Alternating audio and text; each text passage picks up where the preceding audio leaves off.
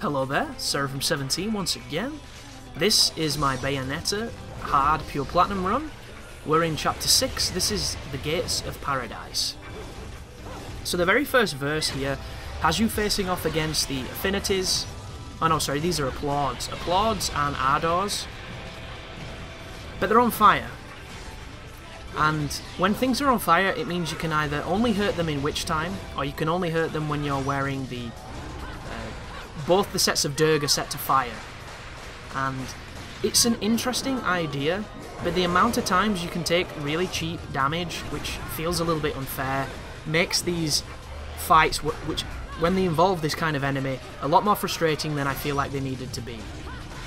Luckily, you don't see them that often, and I appreciate what they were trying to do. I don't think it's completely redundant of an interesting mechanic.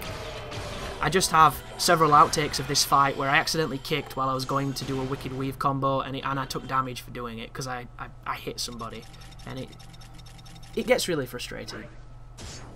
So on the right, you'll notice I'm using the thing that keeps me in magic with 2 spheres of magic and the Moon of Malakala. That is pretty much what I wear for the entire playthrough. Every so often I'll try a couple of different pieces of equipment for strategy reasons, but for the most, I don't really mix it up too much. I'm going to leave those moments in so you know when I'm swapping things, just for the people who, you know, want to follow exactly what I'm doing. Verse 2 is a double inspired fight. If you don't want to waste time shooting the inspireds to drop them from the sky, if you lock onto them and do a Tetsuzanko or the heel stomp, it will do it at a distance and it will knock them down. However, you do need magic to do it, like I did to him just then, so be aware you will need 3 orbs of magic to do those moves. I wish they didn't take magic, but then I realised how exploitable they would be. So that bite, goodness me, it comes out fast. That's the thing though, when you're playing in the moment, you know, especially when you've been playing all day, you can get really sharp, and for some reason you have to finish this guy with a climax.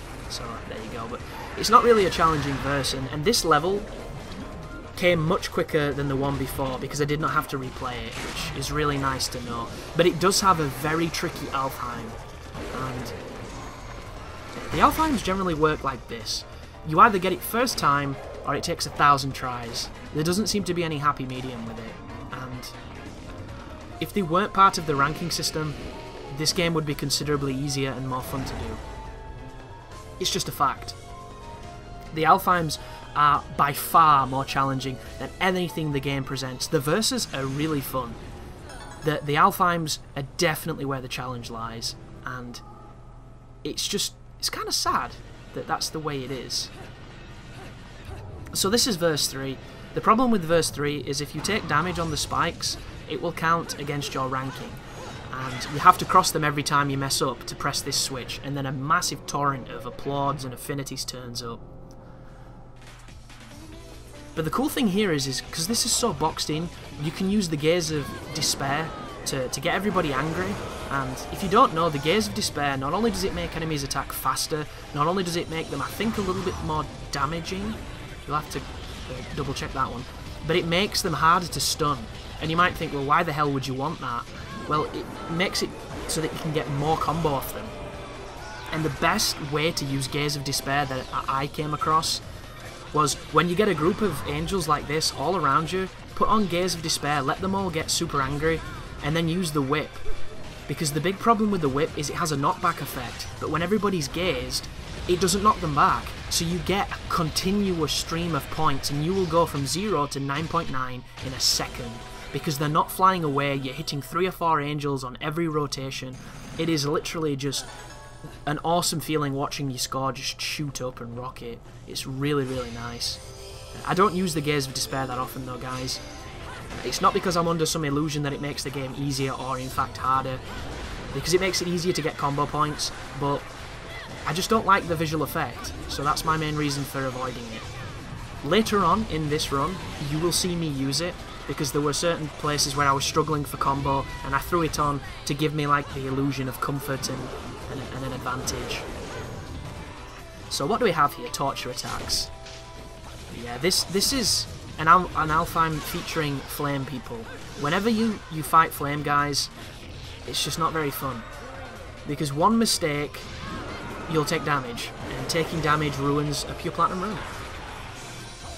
But the cool thing about this is you can use the angel arms to build your combo, but you're going to have to be aware the enemy placement here is very deliberate. So if you kill things too quickly without doing the torture attacks, you're going to not have enough enemies to do the objective, and you will fail. Another thing to bear in mind, which is something I absolutely dislike to the nth degree, is torture attacks only count if they kill people. And I don't understand it. The objective is very clear, use torture attacks. However, if they do not kill the angel you do them to, they do not count. And to me, that's just planet bullshit, and I really don't like it. However, that's the stipulations, those are the rules, and that's exactly what we have to put up with. So this is a pair of Fearlesses with an Ardor, and as you can imagine, the Fearless and Fairness enemy type is an enemy that is intimidating, but is actually very fair. A lot of the times they're a little bit like Shadows from Devil May Cry, where they will just stalk you, and when they're stalking you, sometimes they will be very passive, and they give you a lot of opportunities to hurt them and to do what you want to do. However, they have the ability to paralyze you on the floor, which leads to almost immediate failure in most cases unless you're very lucky. They also have a very quick fireball that they fire, and they have a jump attack which will catch you out because the timing on it is very strange. But those aside, it's an enemy that I actually really like fighting. Because compared to Joys, let's compare them to Joys. They both attack very fast, they both have range, they're both intimidating. But where the Joy is borderline on bullshitty, this guy, I think, is grounded in being fair. And speaking of Joys, how the hell did they get away with putting this at the end of the... How many enemies have we killed? This is why this took me so long. Because I would do those first two waves, and then as they spawned, I'd get punched by a Joy. Or I'd get a Joy off screen, and she'd do a stiletto onto screen, and I'd get hit, you know? It's just completely and utterly nail-biting. I can't describe what you feel at this moment when you know the most lethal enemy in the Alfheim is at the end of it, and you just fought for 5 minutes, and one mistake is an instant restart. It's just terrifying. And like, I think that Alfheim would be really fun if the Joys were at the beginning. I mean, look at the combo. That was actually a really good performance for me. But you can't enjoy it because you know that you're literally seconds away from immediate failure. And that's the thing that gets me the most with this run. Like, one of my favourite scoring systems is Devil May Cry, the original. Because you didn't have to play the game one specific way. You know? Metal Gear Rising. The score system on that makes it seem like you can do whatever you want and get a great score, but that's just not the case. Like, if you do not get no damage, you have to have a ridiculous combo, you have to have tons of Zandatsus, and you have to be really fast. Because the points you lose by not doing those things, you make up on the no damage. And doing those other things almost guarantees you get the no damage. So, fundamentally, the scoring on that game becomes, do it quick and don't get touched, and you're almost guaranteed the grade. Doing it quick doesn't bother me, the not getting touched part does. Because I've always been a firm believer that you should be able to get the best rank by playing well. And I don't think playing perfectly should be the only definition of playing well. Because you can play incredibly fancifully, really awesomely, and still get hit. But a lot of these games, you know, the top rank is reserved for just perfection. And I do understand that. Oh, by the way here, if you put the Gaze of Despair on, these enemies will never attack whoever else is in the room. It is so powerful and so fun to do, because then it's just a normal fight then. Like, the difference between Devil May Cry 4 and Devil May Cry 3 in the score system is that they took out the no damage stipulation. And they also added, you know, how many orbs you found and all that kind of nonsense.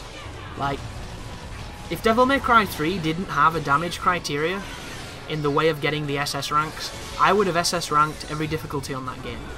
As it stands, I will never SS rank every difficulty on that game.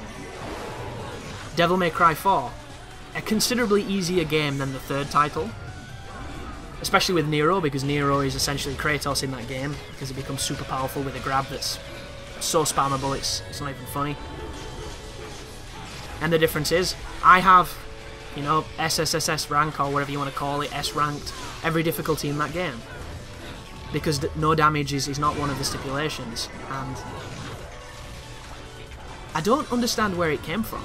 I don't understand its philosophy, and I think, if I had to guess, it's the old school arcade level of difficulty living strong in these titles, where on the old school shmups, you know, on the old school platformers and action games, when you died, you only had 3 lives and 1 touch killed you. So there was this, you know, hierarchy of people who could get no 1 credit clears, could get, you know, no miss clears where they never died, could get all these fancy clears of these really challenging games, and that became what people aspired to be, and those were the high-end, super competitive gameplay.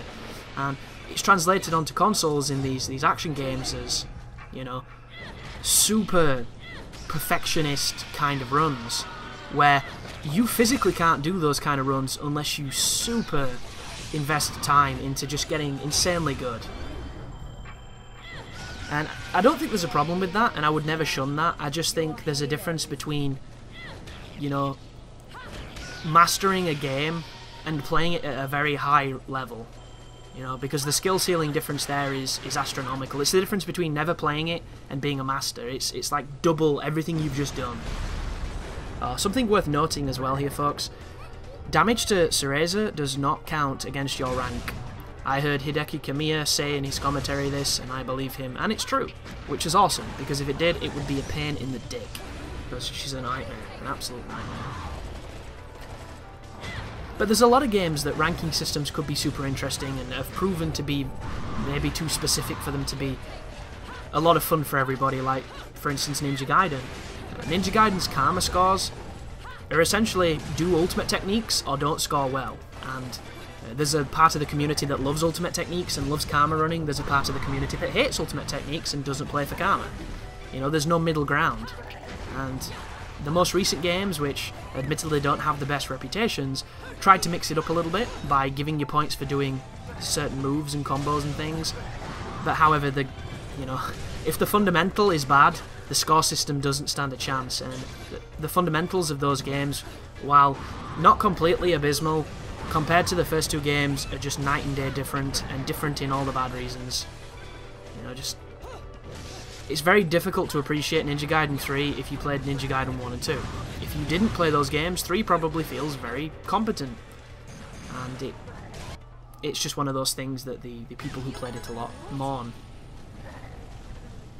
But there goes verse 7. Now we're going to have to fight this big fella. And I've never really understood this, because this is a beloved. He's a standard beloved. He's no different to any of the other ones we've fought. But for some reason, he attacks completely differently. And getting witch time off his punches is really tight, so you want to try and bait the axe. However, when you're at a distance, he'll do this, which is an aerial meteorite attack. However, it injures him, which is really useful, so you can use it to do massive damage to him. A little bit of trivia that I learnt from watching the developer commentary. The person who programmed this guy is the same person who programmed the El Gigante in Resident Evil 4. And the design of this dude is literally, we want an enemy like the El Gigante from Resident Evil 4, which, if that's not awesome, I don't know what is. But this is a pretty simple fight, as long as you remember he doesn't fight like any of the other beloveds you've come across. He's special, but I'm not entirely sure why. You might be wondering why I'm avoiding his core to do big damage. I'm doing it purely for combo reasons. On hard, the combo requirement is often the thing you fail the most, because sometimes the combos don't flow, the points don't stack up, you don't get the multipliers, you think you're doing something really stylish and your multipliers at dogshit 0, and you fail. It just happens sometimes. I am a fan of this cutscene though. Poor dude was smitten with a little girl, which You know, I'm not going to overanalyze that Lolita complex.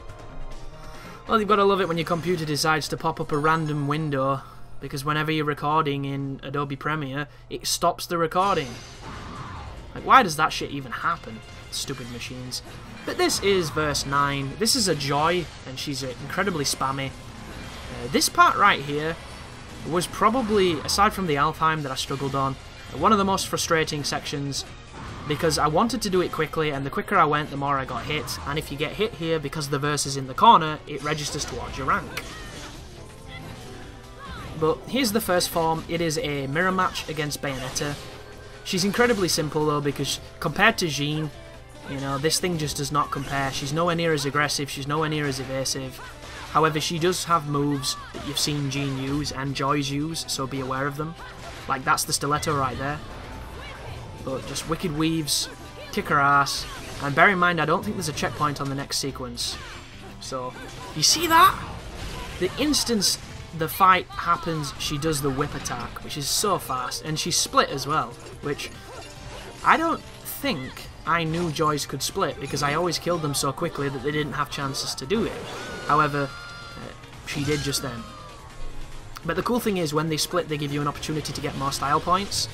Just be aware, whenever shit's exploding and you can't see, chances are there's a Joy somewhere doing an attack, so you want to always preemptively evade, just in case. She parried me just then, I knew what she was doing. Funny story about what you just saw. I got the witch time as she was launched. I went up to try and combo her, but she was too high, so I couldn't do it. The amount of times I've gone up after a launch to try and juggle somebody, especially a Joy, it's come out of witch time, and she's afterburner kicked me. Not even funny. It happens so much. Like, especially Jean, because sometimes witch time lasts really long, other times it doesn't, and I believe the game says it's indicative of how much damage you would have taken from the attack you dodged. So the more powerful the attack, when you dodge it, the more witch time you get. But sometimes it feels like when you're in the middle of a combo, the witch time extends itself for the sake of your combo. You know, there's a lot of stuff like that, programmy stuff, that I'm super non-too-plussed on how it works. But that's the end of Chapter 6. There's the Pure Platinum rank, and I hope you're enjoying this, because it was hell to make, but it was definitely a pleasant side of hell. I thought it was going to be so much worse than it was, and I just really want it to do well on the channel, because it deserves to. It's one of those rare projects that I don't really do all that often. But thank you very much for watching, and as always, you take care now.